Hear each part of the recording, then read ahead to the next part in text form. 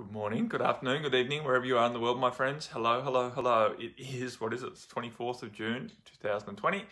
We're just sort of sneaking out of our new moon eclipse window, which is generally 3 days either side of the event.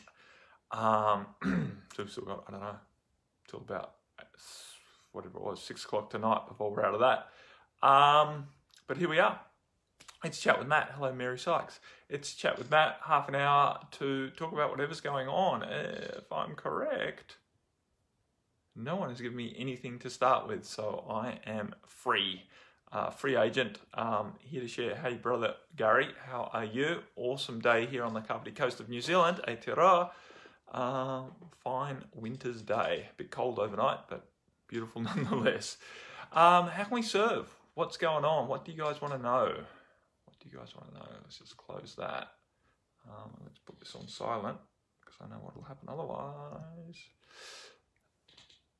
Awesome, Barb. What does Barb want to know? How you guys going over there in Niagara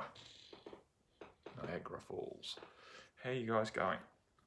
I've been integrating over the last couple of days. So I did pop on and do some live streams. Been doing a lot of gardening and a lot of all of that. Neck issues for Barb.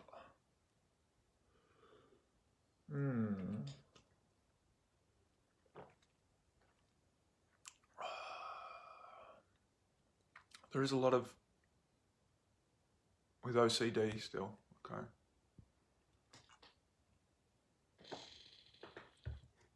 So understanding that OCD is a distraction technique that we use to cope with fear and stress, or the stress based on fear, and it's quite effective, right? It helps us project our discomfort from the internal stuff to the external, and so now we get uncomfortable with things being out of place or certain protocols needing to be done, which basically it's a way of trying to control the external world to mitigate the out of control that we're feeling internally. Generally, it's a generalization, right? Without talking to Barb right now and digging a little bit deeper, and I have to admit my memory's not great, and I know I've talked about this before, but I can't remember exactly what Barb's OCD stuff is, and it doesn't really matter because I'll talk a little bit more general here to help people with the understanding of why OCD is showing up, so that you can relax out of fighting OCD and start to put your attention onto what will basically help clear it from the roots, rather than making the actions themselves wrong and then yourself wrong for not being able to control the habits, right? Because that doesn't help. Piling extra layers of wrongness on top of, which is basically a fear-based coping mechanism, or a coping mechanism for dealing with, you know, deeply entrenched internal fears, just doesn't help, because the last thing we need to do is erode more of our self-confidence when it's basically a lack of confidence that's allowing these fears to overwhelm us to the point where we're using coping mechanisms such as, you know, obsessively washing our hands, or obsessively cleaning the house, or whatever it might be, right? There's so many different behaviors that can fall into what we call obsessive compulsive disorder, but basically it's a distraction type, it's a distraction or a coping mechanism for dealing with internal fears. Now, you're not wrong, Barb, and anyone else is not wrong, and Mary, I know you deal with your, share of internal fears as well, as do I. We're not wrong for having internal fears. Continuing negative thoughts that come to sabotage our good thoughts. Yeah, I wouldn't word it that way, Mary. I would say your negative thoughts are coming up to release because you are having good thoughts, because you are choosing the good thoughts. You're choosing the good thoughts, and that's instigating the release or the rise of these negative thoughts, which are basically, I could say that they're protesting, but basically they're getting shaken out of where they've been hiding. They're basically your mind's interpretation of layers of trauma and pain that are hidden in your field from experiences that you've had in the past. Yeah, and dealing with demons, right? So in your past, you have dealt with demonic personalities here on this planet, right? We've dealt with some very dark beings who have basically been in the process of persecuting you and torturing you. And so they've implanted you with vibrations that you are now in the process of releasing yourself from. You are in the process of releasing yourself from it. It's not that you need to release yourself to be free. You're doing it. You're doing it. You're doing it. The way to be free right now is to stop making the process wrong, right? For both you and Barb. So what's arising to the surface is the vibration or the repercussion of the vibration that you're currently in the process of releasing. You're in the process of releasing it because your intention is to step into a more expansive version of yourself. Your intention is to step into your happiness. Your intention is to step into love and peace and authentic confidence within yourself, or even empowered freedom. So you're holding your intentions in the right direction, and now all that's required really from both of you, or anyone else for that matter, is to trust that while it's rather uncomfortable experiencing the symptomology of what you're releasing, it is in fact working. And the less you doubt it, and when I say doubt, it's not wrong to have doubtful thoughts arise because that's part of the process, but the less that you give credence to these doubtful thoughts in the way of identifying them and making them wrong, and thus thinking that you need to fight against them or fix them or correct yourself, right? You're having this process of purification go on, and you're seeing what's coming up from within you, and you're then going into, I need to fix this. And there's nothing to fix. You're already in the process of releasing it. All you need to do is stay confident that I'm just releasing this. There's nothing to fix. There's nothing, I don't need to judge myself about this. Yeah, it's ugly. The thoughts in the head seem demonic. And if I'm having demonic thoughts in my head, maybe I'm a demon. But that's the implant, right? So you have to feel, no, you don't have to feel anything. So you have to choose to stay confident despite the fact that you're not feeling confident, despite the fact that you're not feeling safe, despite the fact that you're not feeling comfortable with what you're experiencing. None of it is wrong. And the least amount of wrongness you can pile on top of yourself, the faster and the more effectively you'll go through the process of freeing yourself from this experience. It doesn't mean that the experience will all of a sudden stop for you to be free. It means that you will no longer suffer through it, and thus you will be free. You will no longer contract around it, and thus you'll be free. You'll no longer modify your actions and how you experience the world, and thus you'll be free, right? Yeah, you feel that you're evil because of this, but you're not evil. So you have to keep reminding yourself that what you are feeling is not who you are, right? That is Empowered Transformation 101. What you are feeling is not what you are being, but rather what you are releasing. So you have to remember that you're releasing evil implants. You are not evil. So you feel the evilness, but that's not who you are. So you have to let go of that. And it does require a level of discipline and dedication and devotion and trust in the process and in yourself as a being of light. So that's the whole thing. The more that you can allow yourself to feel this evilness without contracting into the belief that I am evil, then you're going to succeed. Yeah. So I know you want to be free.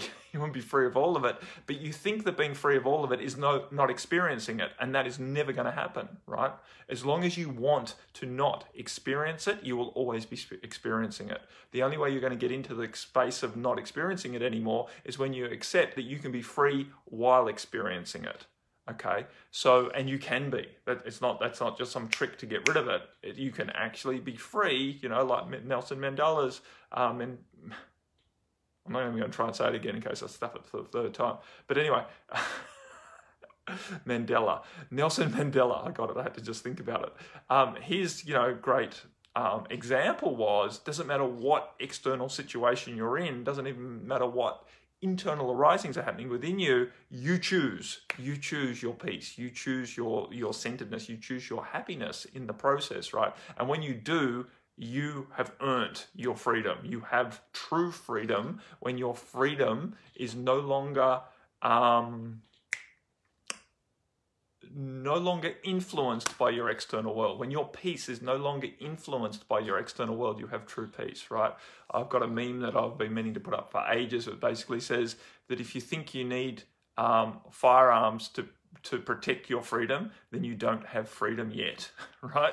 If you think you need a firearm to protect your freedom, you don't have freedom yet. And I'm not really wanting to get into the firearm debate, whether you should or you shouldn't, but the point is needing a firearm to maintain your freedom is basically indicating that you don't have freedom yet. Because if you think someone can take your freedom away with force, you don't really know what freedom is. Freedom cannot be taken away. It's a mindset. It's a confidence within yourself. It's a true alignment with your God self, right? When you have that, you have real freedom. And it doesn't matter what's happening down here with your physical body, you can express and be a state of peaceful freedom within it, right? That's what we're aiming at. So, and yeah, that's a lofty goal, and I'm not saying that that's where you need to get to before your life is going to be better, because every little step toward that is going to help.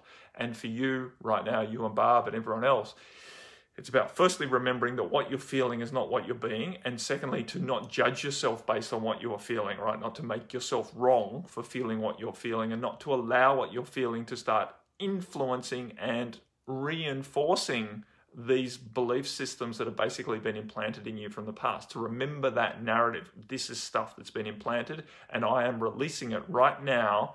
Not like I'm releasing it right now and I expect to not feel it anymore, but I'm releasing its influence over me right now so that I can keep choosing to be expansive and purposeful and happy and peaceful in myself right now, despite the fact I'm having feelings that feel like demons, right? Despite the fact that I'm having feelings that feels like hopeless, useless, worthless, but despite the fact that I might be having feelings that feel suicidal, despite the fact that I might be having feelings that are intensely angry and rageful and are scaring me, despite the fact that I might be having feelings that are deeply depressed and, whatever. Or guilty, right? And despite the fact that I'm feeling really, really guilty for being born with white skin now, and I did nothing to deserve this, right? I don't deserve to have white skin. I don't deserve to be the whatever, right? The heterosexual white male, what's the privileged. I don't deserve this privilege, right? So many people are contracting into guilt because they have been told that they're privileged and they don't feel that they deserve that privilege, and they're certainly not feeling privileged. There's all sorts of stuff going on this planet right now, and it's all caught up in the reason it's creating such influence and ripples and waves and influence is because people are caught up in identifying with what they are feeling. And really, there's a huge amount of stuff coming up in the feeling world right now to be released, right? We are feeling what we are purging. And in this energetic container that the world is currently sitting in this energetic soup, purging is happening at a miraculously massive level, right? Which is very, very exciting because we're letting go of a lot of stuff, but is also incredibly intense and difficult to maintain an empowered mindset as we go through it. Yeah, of course, there are implants to fear your God self. There are implants to tell you that being God is actually a dangerous thing to do, and that you're not worthy of doing it, and that you're not capable of doing it. And if you try and do it, then you're going to fail, and you're going to miss your chance, and thus end up in hell for eternity. There's all sorts of implants that are playing through your field, Sister Mary, that have been put in very calculatedly, put in by beings of darkness in other times where they really had the rule of power, and through, torturous experience basically implanted us with beliefs. But it's our job now in this new higher vibration to allow those fears to come to the surface so that we can release them, right? Those fears are just waves of energy in the field. They don't need to have so much power over you if you don't give them so much power. If you don't give these demonic thoughts as much power, if you don't label them as demonic and then put them on a high pedestal thinking, sorry, I don't want that over. There we go. I've worked out where to put my hand to change the exposure of the camera. If you don't want those vibrations to overly influence you, then you need to stop giving them so much power, right?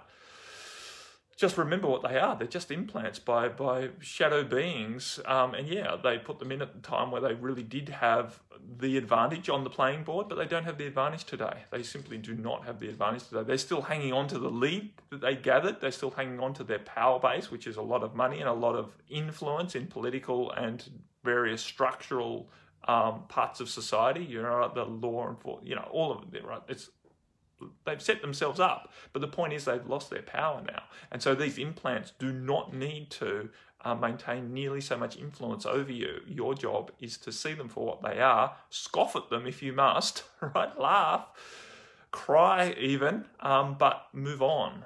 Move on through the process and just keep choosing to know that you don't need to stop stepping into your most expansive version of yourself. You don't need to stop attaining your highest level of happiness just because you're carrying these vibrations from the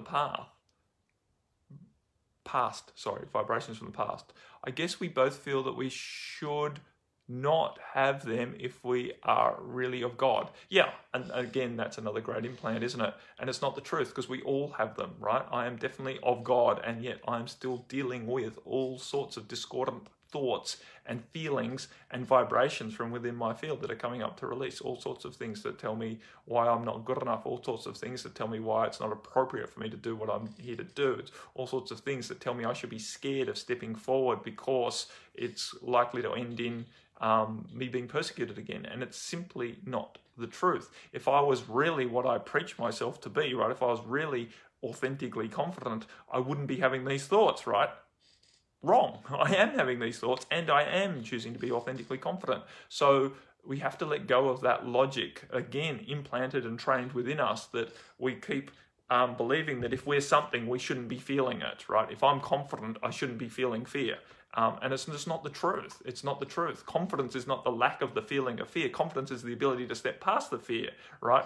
Being of God is the ability to hold the totality of it all and to still know thyself as God, right? Because God is both light and dark. I'll go back into that. I think I talked about that last week, did I not? So the being of God, the dark beings are of God as well. I know you want to think that God is only the light, but that's just your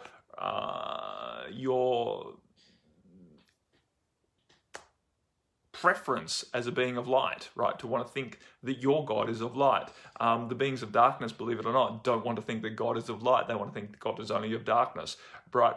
Those who are ascending on either the dark path or the light path realize that God is both, right? The very darkest beings understand, right? Because they have a much higher level of understanding. Still means that they, advocate for their way, right, which is for darkness to rule the planet, because that's their preference, and they're well entitled to it, and that's part of the whole play between light and dark, to allow God to understand itself better, right? So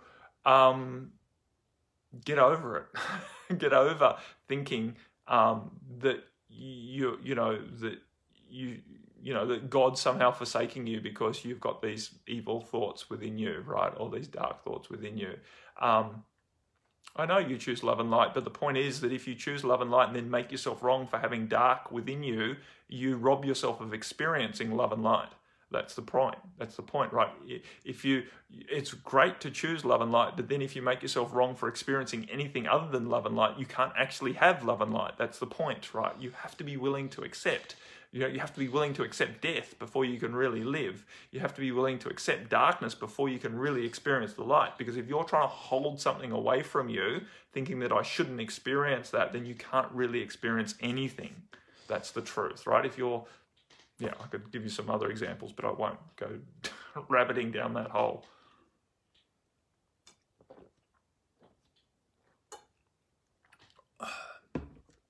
We must be willing to accept there's two sides to... I've lost the exposure again. We must be willing to accept... How? We must be willing to accept that... hi, my name's Matt. I'm a recovering people pleaser. It's been 2 hours since I've pleased my last person. We have to be willing to accept that there's two sides to every coin, and it's very disempowered for us to not be willing to experience the opposite of what we want, because when we do that, then we can't actually fully embrace what we are choosing because we are too busy trying to hold off the opposite of it. And thus we will never get in, because what we resist will persist, right? So if you make yourself wrong every time you have an evil thought, you're resisting the evil thoughts, and thus evil thoughts will persist. So you have to be willing to accept evil thoughts arise in your head, right? Dark thoughts arise in your head as the process of purification, so that they're not wrong, right? You have to use a narrative, an empowered narrative, to allow yourself to experience the opposite of what you are choosing, so that you can move into experiencing more of what you are choosing. I know that sounds ironic. I know that sounds opposite to the logic that we've been trained in our schooling and our education in general, that, you know, once you choose something, that's all that you should accept, right? We're told not to accept anything less. Don't accept anything less, right? That level of resistance and contraction basically keeps us into never experiencing what we're truly choosing. So I know you need to be reminded of this a lot, Mary. I think I've been telling it to you for 4 years now. It was May 2016 when you first entered my world, as far as I can remember, right? You bought a package around about that. I think, or maybe it was the next package. I can't remember, to be honest. But I know it's been a while. So, and I'm not making you wrong for that, by the way. It's just the process. In that time, I've had to remind myself a hell of a lot about a lot of things as well. How's Sister Sarah going? How did you pull through your midsummer break with your extended family in your quaint country house? Let me know. So that's the point, Sister Mary. It's not to judge yourself or align with the vibrations that you're feeling arising within you, the thoughts that are popping into your mind, or the feelings that are coming up. Trust that that is what you are releasing, and choose not to make it wrong. Whatever you make wrong, you will not get rid of, so don't. Accept it. Acceptance is the pathway, right? Relaxation and acceptance are the pathway to purification and evolution, right? We must be willing to relax through it. We can't keep trying hard. We can't keep trying to get rid of things. You can't push things away thinking that, you don't want to feel this anymore. As long as you're feeling, I don't want to feel this anymore, you're going to keep feeling it. You need to be willing to accept what you are feeling in order for you to let it go. So, deep breathing, relaxing into acceptance, and trust. Above everything, for you to be able to relax and accept, you need to be willing to trust that everything is going to work out if you are just willing to do this, right? As long as you're perpetuating the doubts that say, well, if I'm feeling this, then perhaps I am it, and I need to get rid of these feelings to prove that I'm not that, right? I need to prove that I'm not evil so that God accepts me. As long as you're having those thoughts, you're going to be lost, right? So you need to understand, you need to trust that you are God, and there is no necessity for you to win God's love or God's acceptance, because it's you, right? So that the acceptance is your acceptance, it's self-acceptance is all you're looking for.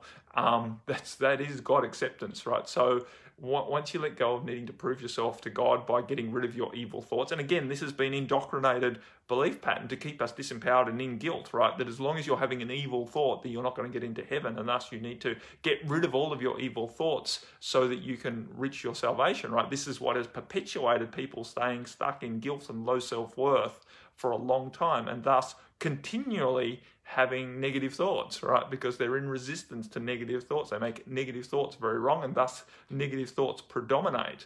And then they feel even more and more guilty and less empowered, and they're trying to hide all these negative thoughts from the rest of the world, because then other people will judge them as being non-godly and thus, bad. Sister Sarah, all good. Back to city life was really great insight you gave on the situation. Thank you. My pleasure. My pleasure. I'm glad it helped. Everything can only come through yourself, Mary, because yourself is all there is, right? A lot of people want to talk about truth these days, and there is only one truth. And the truth is we are all one. That's it. That's the end of absolute truth. Everything other than that is a perception. Everything other than that is relative. So, people get very, very caught up in truth, right? I had a discussion with someone the other day about morality, and they said, if you tell a lie, that's just not moral. And I said, well, how do you know if something's a lie? And they said, well, if it's not truth. And I said, well, how do you know what's true? And, and it's like, well, that's just what you believe. So you're basically saying that if you say something other than what you believe, That's immoral. Oh, no, that's okay because beliefs change. Yeah, well, what's the truth again? Right? People get so screwed up in this idea that, you know, to tell anything other than the truth, your truth is just what you believe. And then they get very contracted around saying anything other than what they believe. They don't understand that, you know, I'm having to understand very, very deeply that as a facilitator, I have to be willing to say whatever is going to benefit the person. I don't, you know, deliberately go trying to lie to people, but I have to be willing to say, as a channel, I have to be willing to say whatever is coming out of my mouth because that is my strong intention that that's going to serve people. So as long as if I get contracted in, oh, that's not the truth, then I'm going to limit myself, go away, exposure. I'm going to limit myself incredibly about what I can actually deliver to help people. Because the truth is, I don't know the truth. I only know my truth. I don't know the truth. And I'm speaking to someone else. I don't know what their truth is. And I don't know whether their truth needs to be challenged or whether their truth needs to be reinforced. And it doesn't really matter because their higher self knows and their higher self is willing to speak through me and thus deliver what they need to hear. Truth or no truth is it just doesn't matter, right? It's just a moot point in judging things whether they're true or not, right? Yeah, you can be aware of whether it's true for you or not, but understand that whether it's true for you or not is in this moment, and your truth is going to keep evolving. So it might not be true for you today, but it might be true for you tomorrow, or it might have been true for you yesterday. Right? Truth is not absolute, other than the fact that we are all one. And so, you know, a lot of people get very, very hung up on this idea, oh, well, they're lying, they're telling not truth. And it's kind of like, yeah, I get it. You could say, yeah, they're deliberately manipulating, and I get that, right? They're deliberately manipulating. They're deliberately saying things that they don't actually believe to be for the best good of all. That's not a great thing, right? That's not a great thing. And we can call it lying or we can call it whatever, but a lot of people go on this hunt because I get very contracted now about trying to find out what the truth is before they can speak anything. And it's important to know in order for our mental health to get this concept of true is relative. It's very, very relative, and not to judge ourselves based on what we are saying or what anyone else is saying based against this mythical thing called truth.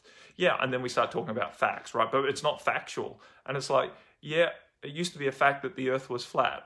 Some people still believe that fact, for that matter, right? But those of us who have flown in a plane around the world know that it's not the truth, right? Those of us who have gone up high enough in a plane, looked out the window and gone, yep, it certainly looks pretty curved to me.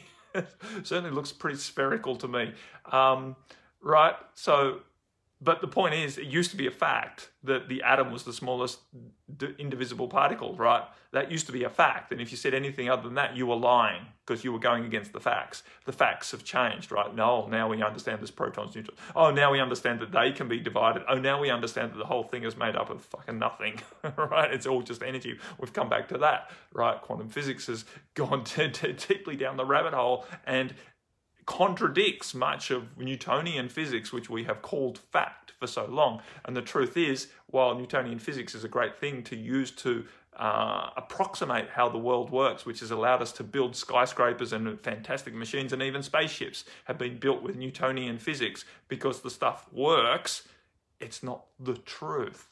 It's not the truth, but it works. But it's not the truth. So we have to let go. And I know I'm talking as like an engineer, like I'm talking to another engineer. But the point is, there's a lot of stuff that works that's not the absolute truth. And so we don't need to throw it out. We don't need to throw Newtonian physics out because quantum physics shows that it's basically contradictory, because Newtonian physics actually works to help us do things that are beneficial, and beneficial is all that matters. This is benefiting us. It might not be the absolute truth, but it's benefiting us. So therefore it's good for now, for us, and that's all that matters, right? So when we understand that that's basically what we're dealing with rather than this idea of truth or false, then we have much more allowance for the world, and we stop, I'm just changing the exposure, but it was good timing, but then we stop judging everything and contracting so much. We stop getting so stressed. Stop it.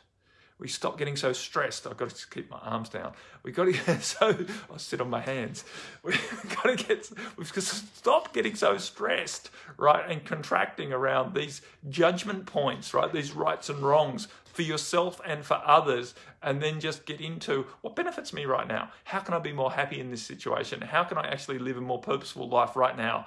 Not needing to be right, but needing to be happy right now. How can I do that, right? Let myself be guided into that. Let go of judgment. Oh, other people are going to judge me as crazy if I start doing that. If I start, singing on the back lawn in bare feet, the people are going to think I'm crazy, but it feels really good.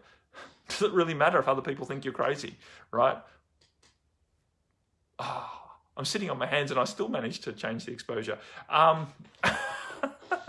am I going for time, my friends? I do have another session starting in a few minutes. I'm pretty much done chat with Matt. Hopefully that was helpful. Hey, Brother Christian, how are you going over there? Qigonging away, hopefully, and earning a living doing so. Doing something. Anyway, that was chat for Matt. That was chat with Matt. It was for Matt as well because I enjoyed it a lot. Thank you very much for stimulating the conversation, Mary and others.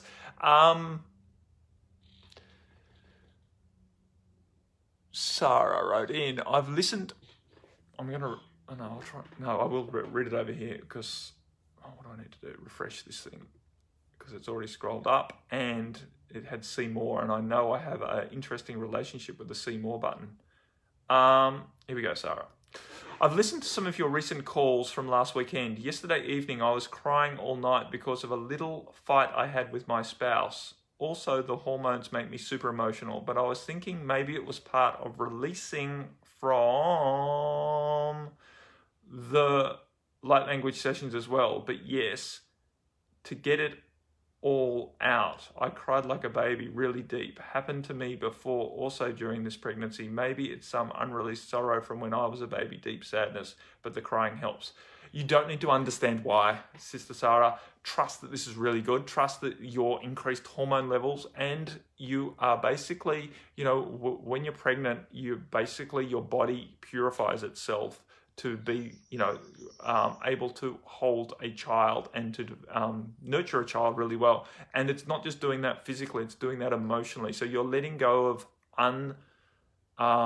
resolved emotional issues that's going to help you parent your child better. So be willing to go through that process and not to judge yourself. It sounds like you did really well. So yeah, a little fight with your spouse is just a trigger point to bring up what needed to come out, but it's much, much deeper than that, as you recognize. So allow yourself to trust that it is much deeper and not to allow the external narrative of what triggered you to, start to become a problem now. Oh, I'm not getting on with my spouse because we've had this fight and it's really upset me. It didn't really upset you. It just triggered you to release some deep upset that you've been carrying, no doubt, for a long time, whether sometime from your childhood or before other lifetimes, or perhaps obviously quite often a combination of both. Something we're carrying from another lifetime gets reinforced through this childhood or this earlier lifetime. Thing just paused for a minute and told me to reconnect. And so just trust that process. Just trust that process. And pregnancy is a great time for doing some deep healing work. So be an allowance of that, and don't allow yourself to go into, oh my God, I'm falling apart, I'm non-functional. How am I ever going to be a mother if I'm, so emotional? Let go of any belief like that and just trust that what you are releasing now, this emotional overload that you're experiencing, is an awesome process to prepare you to be much more capable. And not that it's going to be automatically easy, by the way, right? You're still quite emotional generally while you are breastfeeding. So, but it's all good. It's all good. And your job is to just be in acceptance and to be confident in your acceptance, so that those around you can also be in acceptance, so that your spouse doesn't contract into fear around the fact, right? You just need to be confident and reinforce the fact that it's okay what you are going through, and no one needs to really worry about you, even though you spent the night crying, right? Awesome. We're holding support. And yes, the light language no doubt will have, loosened things up and lubricated the process as well. That's just what light language does, right? And then it doesn't always just, in a light language session, it doesn't just disappear. Sometimes these emotions need to be felt and expressed, and crying or screaming are all valid ways of getting through what needs to be released. So awesome. Awesome. I trust that that will help you. Great that we got the opportunity to dance with that before we disappear. I must disappear though, because I do have another session in a few minutes and I've got a couple of things to do before then for my personal comfort going into another session. Anyway, my friends, bye for now. Much love. Namaste. We'll speak to you again this time next week. Same time, same place. I'll be back for Chat with Matt. If you have any questions or concerns or want to stimulate a conversation in the meantime, post into this group, right? We're here to support you all. And if you're a member of my other groups, then, you know, link into the highest option you have and we will help you. Much love. Bye for now. Bye-bye.